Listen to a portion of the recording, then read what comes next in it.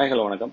இன்னைக்கு நாம இந்த வீடியோல எதை பத்தி பார்க்க போறோம் அப்படின்னு பாத்தீங்கன்னா, இந்த ஸ்டாக் செலெக்ஷனுக்கு நம்மளோட இந்த சேனல்லே நிறைய கிரிட்டீரியாஸ் சொல்லிட்டோம். எக்ஸாம்பிள் பாத்தீங்க அப்படின்னா பீட்டா வேல்யூ எப்படி இருக்கணும் அப்படிங்கறத சொல்லியிருந்தோம். அதுக்கப்புறம் ஒரு 7 ரூல்ஸுக்கு நம்ம சொல்லியிருந்தோம். அந்த பெஞ்சமின் சொல்லியிருக்கக்கூடிய ஒரு 7 ரூல்ஸ் நம்ம எக்ஸ்பிளைன் பண்ணியிருந்தோம். அது மட்டும் இல்லாம ஃபண்டமெண்டல்ஸ் எப்படி பண்ணணும், ஒரு ஸ்டாக்கோட வேல்யூவேஷன் எப்படி பண்ணணும், இது எல்லாமே நம்ம சொல்லியிருந்தோம்.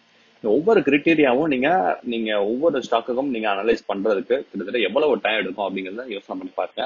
இந்த பெரிய டைம் டேக்கிங் ப்ராசஸ ரொம்ப சிம்பிளா எப்படி நம்ம ஸ்டாக்ஸ் ஃபில்டர் பண்றது, எப்படி ஸ்டாக்ஸ் ஸ்கிரீன் பண்றது, இந்த ஸ்கிரீனர்ஸ் வெப்சைட் நம்ம எப்படி யூஸ் பண்றது, இல்ல பினான்சியல் வெப்சைட்ல இருக்கக்கூடிய ஸ்கிரீனர்ஸ் ஆப்ஷனை எப்படி சிம்பிளா யூஸ் பண்றது அப்படிங்கறதா இந்த வீடியோல உங்களுக்கு சிம்பிளா சொல்ல போறேன். வாங்க வீடியோக்குள்ள போவோம்.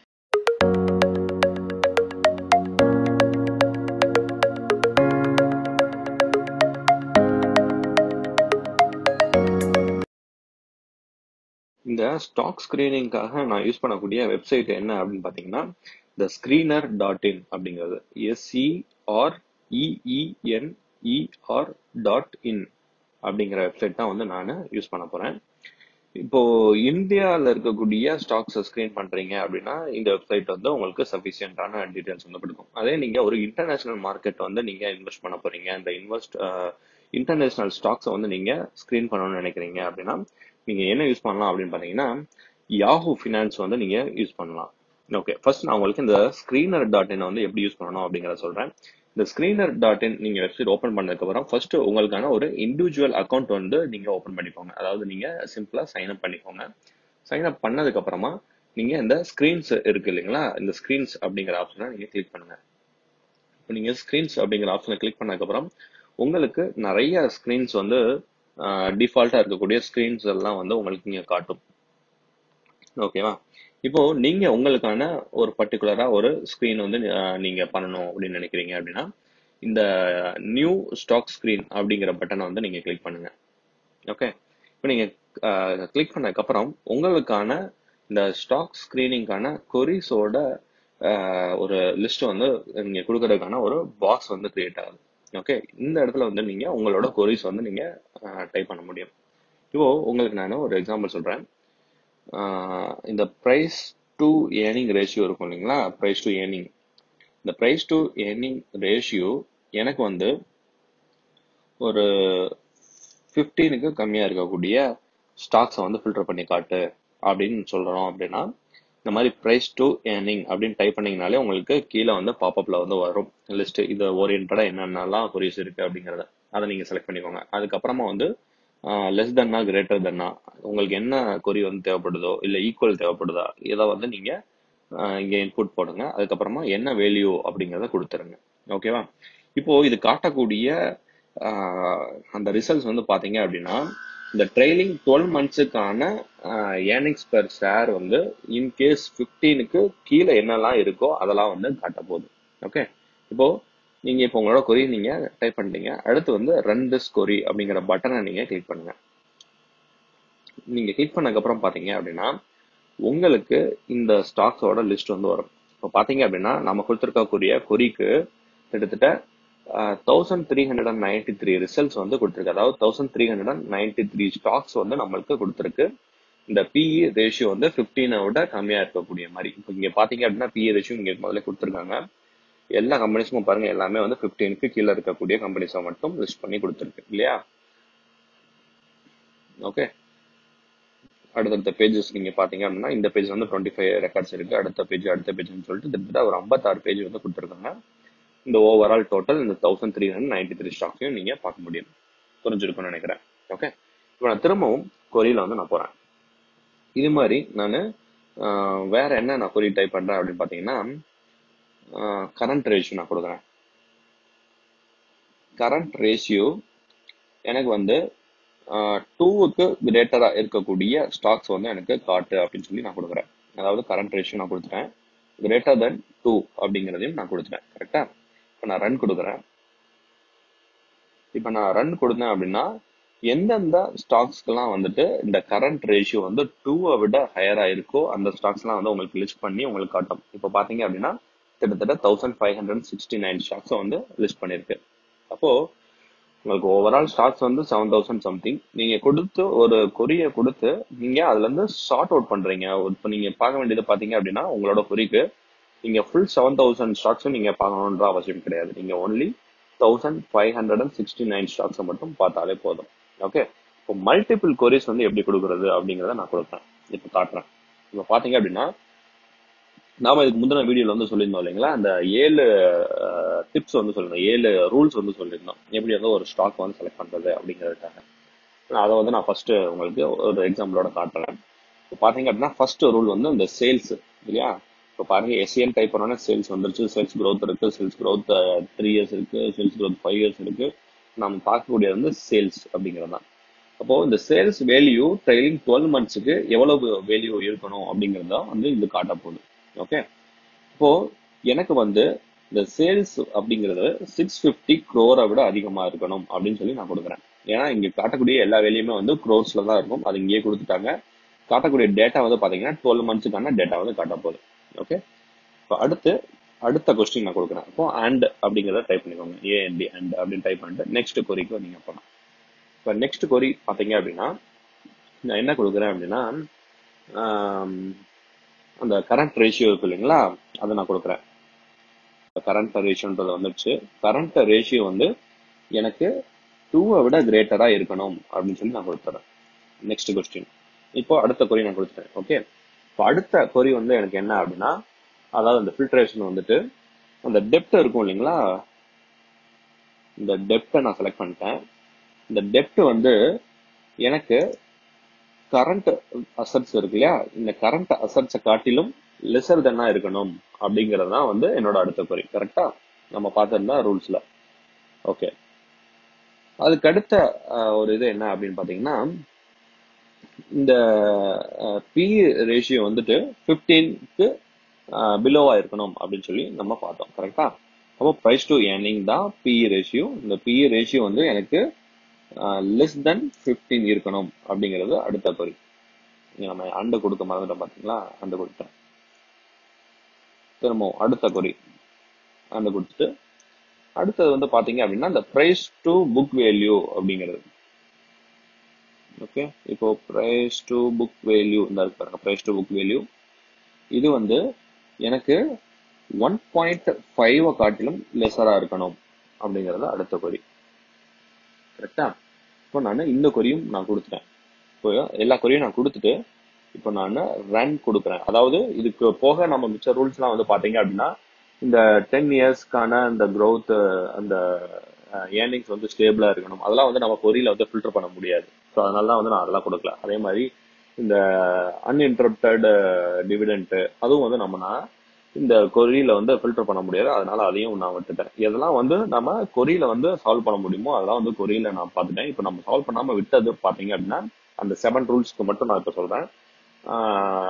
ஏர்னிங்ஸோட ஸ்டெபிலிட்டி எப்படி இருக்கு அப்படின்னு பாக்குறது, அதுக்கப்புறமா வந்து டிவிடெண்ட் பே பண்ணக்கூடிய ஒரு ரெக்கார்டு பாக்குறது, அதுக்கப்புறமா வந்து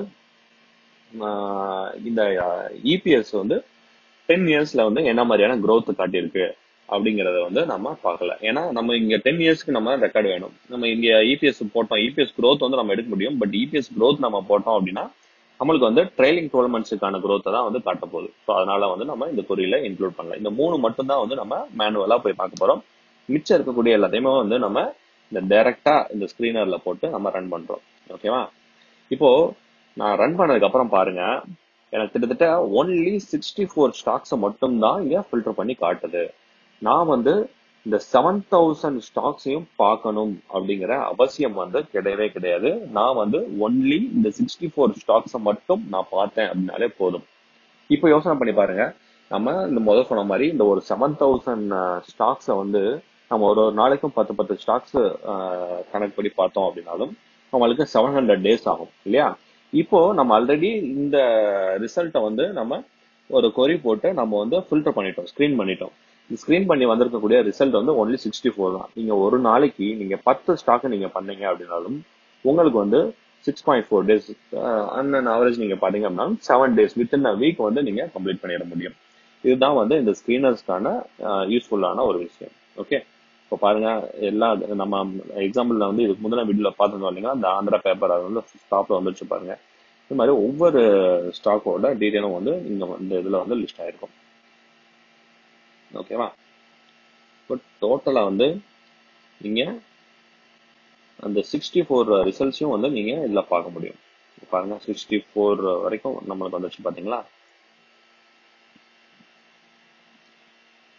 ஓகே, இந்த மாதிரி தான் வந்து இந்த ஸ்கிரீனரை வந்து நம்ம யூஸ் பண்ணணும்.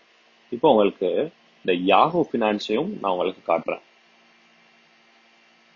யாஹூ ஃபினான்ஸ்ல ஸ்கிரீனர் வந்து எப்படி யூஸ் பண்றது அப்படிங்கறதையும் நான் உங்களுக்கு காட்டுறேன். இப்போ பாத்தீங்கன்னா நம்ம யாஹூ ஃபினான்ஸ் வெப்சைட்ல வந்து இருக்கோம். இங்க நம்ம ஸ்கிரீனர்ஸ் அப்படின்னு இருக்கு பாத்தீங்களா? இந்த ஸ்கிரீனர்ஸ் அப்படிங்கறத செலக்ட் பண்ணுங்க.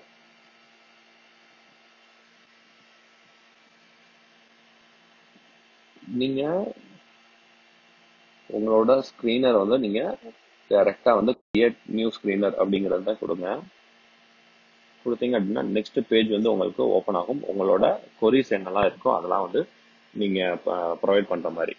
ஓகேவா? இது வந்து யாஹூ ஃபினான்ஸ் வந்து நீங்க எதுக்காக யூஸ் பண்ணலாம் அப்படின்னு பாத்தீங்கன்னா, இன்டர்நேஷனல் ஸ்டாக்ஸ் வந்து நீங்க அனலைஸ் பண்ணணும்னு நினைக்கிறீங்க அப்படின்னா, இங்க பாருங்க, இங்க ரீஜியன் வந்து கொடுத்துருக்காங்க பாருங்க, யுனைடெட் ஸ்டேட்ஸ். இப்போ நீங்க அதுல இந்தியாவில் நீங்க பார்க்கணும் அப்படின்னு நினைச்சீங்கன்னா இதை பிளஸ் கிளிக் பண்ணிட்டு இந்தியா அப்படின்னு கொடுத்தீங்கன்னா இந்தியா வந்து வந்துடும். ஓகேவா? இப்போ நீங்க யுனைடெட் ஸ்டேட்ஸ் பார்க்கணும், அந்த மாதிரி இப்போ ஒரு யூகே பார்க்கணும் அப்படின்னு வச்சுக்கோங்களேன்.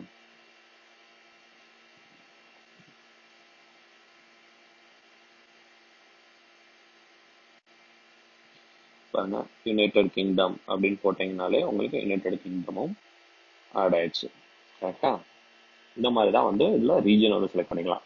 ஓகே, அடுத்தது வந்து இந்த கொரிய ஆல்ரெடி டிஃபால்ட்டா வந்து மார்க்கெட் கேபிட்டல் இருக்கக்கூடியதை வந்து கொடுத்துருக்காங்க. அதே மாதிரி ப்ரைஸ் கொடுத்துருக்காங்க. இதெல்லாம் வந்து உங்களுக்கு தேவையில்லை அப்படின்னா நீங்க எடுத்து விட்டுலாம்.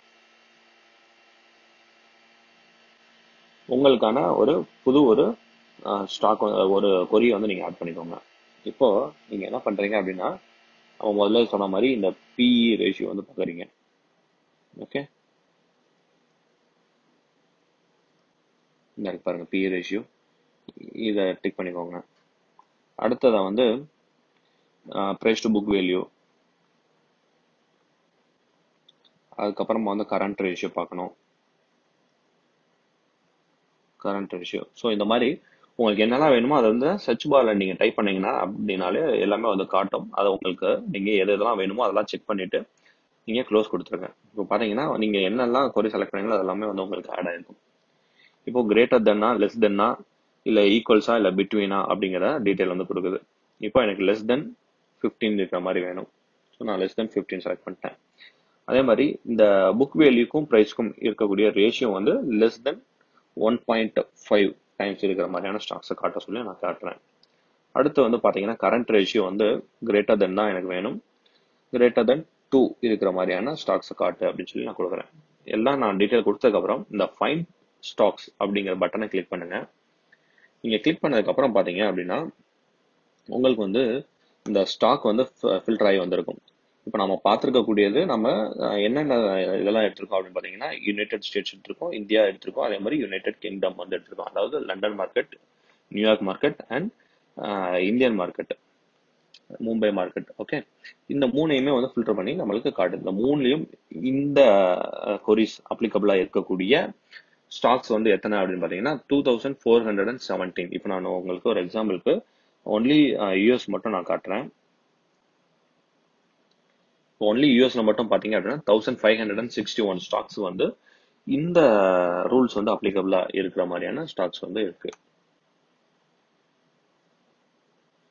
இப்போ நான் ஃபைன் ஸ்டாக்ஸ் கொடுக்குறேன்.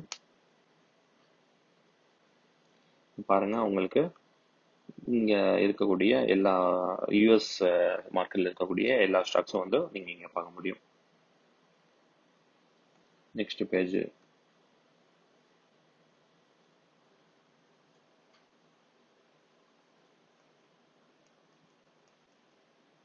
ஓகேவா? இந்த மாதிரி தான் வந்து நம்ம ஃபில்டர் பண்ணணும். இப்போ நான் இந்த இந்தியன் மார்க்கெட்டையும் நான் உங்களுக்கு இங்க காட்டுறேன்.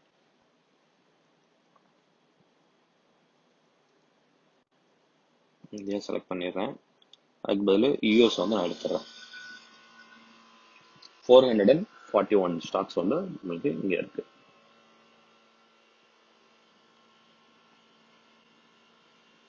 இந்த 401 வந்து பார்த்தீங்க அப்படின்னா பாருங்க, பஜாஜ் ஹோல்டிங் இருக்கு. ஏன் இந்த ரெண்டு தடவை வந்திருக்குன்னு பார்த்தீங்கன்னா, இது வந்து பாம்பே ஸ்டாக் எக்ஸ்சேஞ்சு, இது வந்துட்டு என்எஸ்சி. நம்ம இந்தியாவிலேயே வந்து 2 ஸ்டாக் எக்ஸ்சேஞ்சஸ் இருக்கு இல்லையா, அதனால தான் வந்து இந்த டபுள் த டைம் வந்து வந்துட்டு இருக்கு. அதையும் நீங்க ஃபில்டர் பண்ண முடியும். அதுக்கு வந்து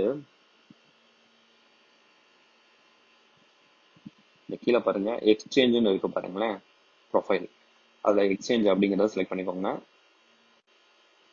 இதில் வந்து நீங்கள் பிஎஸ்சினா பிஎஸ்சி செலக்ட் பண்ணிக்கோங்க. செலக்ட் பண்ணிட்டு திரும்ப ஃபைண்ட் கொடுத்தீங்கன்னா இப்போ பாருங்க, ஸ்டாக்ஸ் வந்து மாறிடுச்சு பாருங்க. 288 ஸ்டாக்ஸ் தான் வந்து டோட்டலாக இருக்கு. இப்போ பாருங்க, ஒன்லி பிஎஸ்சியில் லிஸ்டாக இருக்கக்கூடிய ஸ்டாக்ஸை மட்டும்தான் உங்களுக்கு காட்ட போகுது. பஜாஜ் ஹோல்டிங்ஸு, பவர் ஃபினான்ஸு, இந்த மாதிரி எல்ஐசி ஹவுசிங், இந்த மாதிரி உங்களுக்கு ஆட்டோமேட்டிக்காக வந்து ஃபில்டர் வந்து பண்ணி காட்டுது. இப்போ நீங்கள் சேவ் பண்ணணும் அப்படின்னு நினச்சிங்கன்னா, நீங்கள் ஃபர்ஸ்ட் உங்களோட அக்கௌண்ட்டில் வந்து நீங்கள் யாஹூ அக்கௌண்ட்டில் நீங்கள் சைன்இன் பண்ணிக்கோங்க. சைன்இன் பண்ணிட்டு நீங்கள் இந்த ஃபில்டரை வந்து சேவ் பண்ண முடியும். ஓகே, இதே மாதிரி இந்த screener.inலையும் எப்படி சேவ் பண்ணுறது அப்படிங்கிறத நான் காட்டுறேன். ஏன்னா நான் இதில் ஆல்ரெடி வந்து நான் லாகின் பண்ணி தான் வச்சுருக்கேன். ஸோ இப்போ நான் இந்த சேவ் திஸ் கொரி அப்படிங்கிறத நான் கிளிக் பண்ணேன் அப்படின்னா எனக்கு வந்து ஃபர்தராக வந்து ஒரு நெக்ஸ்ட் பேஜ் வந்து வருது. இதில் இந்த கொரிக்கு நான் என்ன நேம் வந்து வைக்கிறேன் அப்படிங்கிறத நான் இங்கே கொடுக்குறேன். 7 ஸ்டாக் செலக்ஷன் டிப்ஸ். டிஸ்கிரிப்ஷன் ஏதாவது இருந்தால் டிஸ்கிரிப்ஷனாக கொடுக்கலாம், சம்திங்.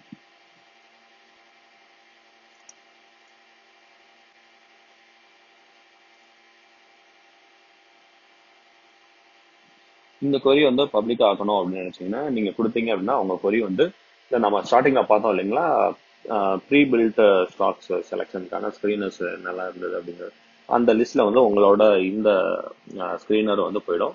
நீங்க பிரைவேட்டா வச்சுக்கணும் அப்படின்னா இதை நீங்க வந்து டிக் மார்க் எடுத்து விட்டுட்டு நீங்க சேவ் கொடுத்தீங்க அப்படின்னா உங்களோட ஸ்கிரீனருக்கான இந்த கொஸ்டின் வந்து சேவ் ஆயிடும். ஓகேவா? இந்த வீடியோல நாம சொல்லியிருக்கக்கூடிய இந்த விஷயங்கள், அதாவது இந்த ஸ்கிரீனரை வந்து எப்படி யூஸ் பண்ணணும், எப்படி வந்து கொரிஸ் வந்து ரைஸ் பண்ணணும், எப்படி வந்து ஸ்கிரீன்ல உங்களுக்கான ஒரு பர்டிகுலர் கொரியை வந்து எப்படி சேவ் பண்ணணும், எப்படி ஸ்டாக்ஸ் வந்து ஃபில்டர் பண்ணணும், இந்த எல்லா விஷயமும் உங்களுக்கு கண்டிப்பா புரிஞ்சிருக்கும் அப்படின்னு நினைக்கிறேன். உங்களுக்கு இது சம்பந்தமா எந்த விதமான டவுட் இருந்தாலும் நீங்க தாராளமா கமெண்ட் செக்ஷன்ல வந்து கமெண்ட் பண்ணலாம். உங்களுக்கு இந்த வீடியோ பிடிச்சிருந்தது அப்படின்னா கண்டிப்பா வீடியோவை லைக் பண்ணுங்க. அது மட்டும் இல்லாம வீடியோ மற்றவங்களோட ஷேர் பண்ணுங்க. மீண்டும் அடுத்த ஒரு வீடியோவில் உங்களை சந்திக்கும் வரை உங்களிடமிருந்து விடைபெறுவது பிரபாகர் சேகர். தேங்க்யூ. நீங்கள் இந்த சேனலுக்கு புது வியூவராக இருந்தால் மறக்காமல் சேனலை சப்ஸ்கிரைப் பண்ணுங்கள். அதோடு சேர்த்து பக்கத்தில் இருக்க பெல் ஐக்கானையும் கிளிக் பண்ணுங்கள்.